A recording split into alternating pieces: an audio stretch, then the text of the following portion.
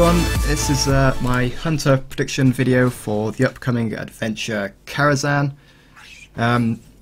Just a quick heads up, I've added an annotation to my previous video for Druid, just to let everyone know, and I will say it here, that Blackrock Mountain is not actually rotating out.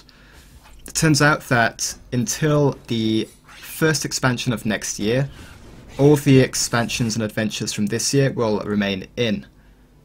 Which is a bit weird, but I guess I should have researched that before I recorded the first Druid video. But yeah, basically all that means for the Druid video, and I did include this in the annotation, is that Druid of the Flame will remain in, and Beast Druid will be all the stronger because of that. It doesn't change my predictions, so on to Hunter. As we now know, Core Rager and Quickshot will not be rotating out. So that's good. Great. Fantastic. But onto the predictions, what I think will happen, what I think Blizzard will do. If we look back at what they've done in previous adventures and expansions, they've released a lot of control-y, slow, value-heavy cards. We can see this with Quickshot itself, which was just a really solid 2-mana, 3 damage spell, the likes of which we've seen many times before in Dark Bomb, which rotated out with Goblins vs Gnomes, as well as Frostbolt, and I'm pretty sure many other cards. But not just Quickshot, of course, we've seen King's Elec, which used the Joust mechanic to hopefully draw a 6-drop like a High Main, or maybe if you're running even bigger cards, those cards as well. Clearly intended for the slower decks with the bigger minions. And then alongside those two cards, we've also seen controlling cards such as Power Shot, which is just a board control card straight up, as well as the twin legendaries Dreadscale and Acid Maw, which clearly combined were intended to be used as a 10-mana 2-card combo to wipe the board. And then even alongside these, we can see Ball of Spiders, which was a very slow card that you paid an above average amount of mana for the 3/1/1 bodies, but from those 3/1/1 bodies you'd obviously get, because they're web spinners, the 3 beasts. Essentially drawing from outside of your deck and increasing the value of your hand in general. So with Blizzard having gone down this road, we can see how they're trying to make Hunter a slower, even more board-focused class.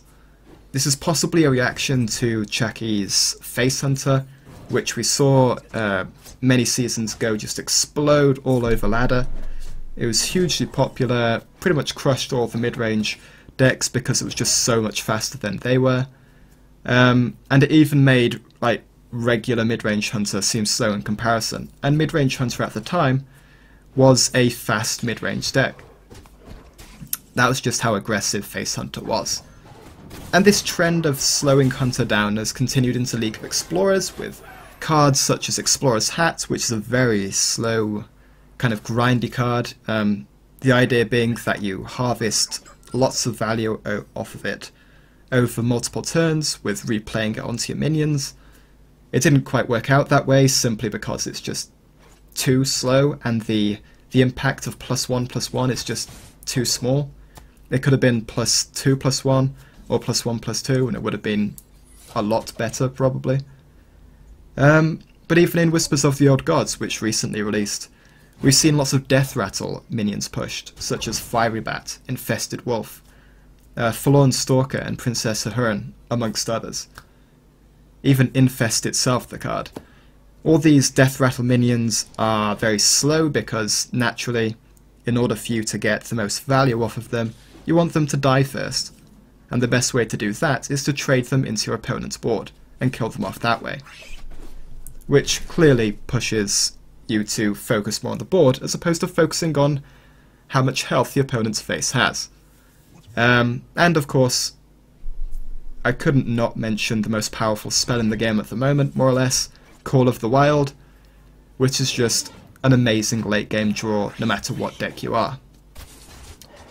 So, with this trend of Blizzard slowing down Hunter as a class in mind, my predictions for the class are that maybe we will get some kind of new, to continue on with the Death Rattle theme introduced in Whispers of the Old Gods, maybe some kind of spell or weapon that will synergize with Death Rattles in some manner.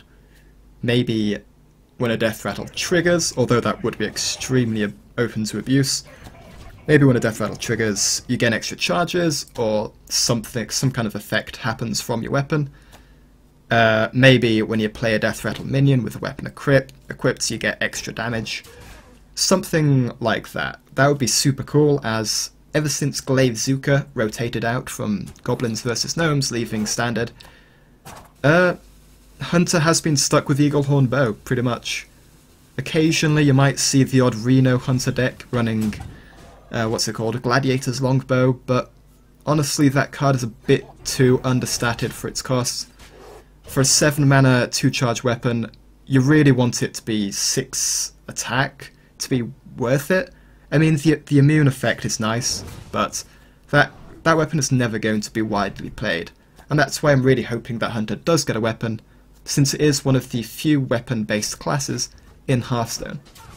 And just a side note, I really doubt that it's going to be a premium minion being released for the Hunter class in Karazhan, simply because Hunter already has a lot of really powerful minions to drop on curve. So off the top of my head you can go Firebat, Huge Toad, Animal Companion or Bow or Kill Command into Houndmaster or Infested Wolf. Turn 5 is a bit iffy, but you can probably throw in a Stranglethorn Tiger or something like Harrison Jones. And then high main, obviously. Turn 7 you can hero power plus something, and then turn 8, clearly Call of the Wild is the way to go. So I'm doubting that it's going to be some kind of just super quality minion, but a weapon of some kind or a spell would be pretty sweet. And I think everyone does want to see some kind of slower Hunter develop, as that's sort of where we have not seen Hunter succeed yet. Hunter has completely dominated in its mid-range form and in its super aggressive form, but slow Hunter, that's not really been a thing yet, and I think we all want to see that. So yeah, that's it. On to the next video, which will be Mage.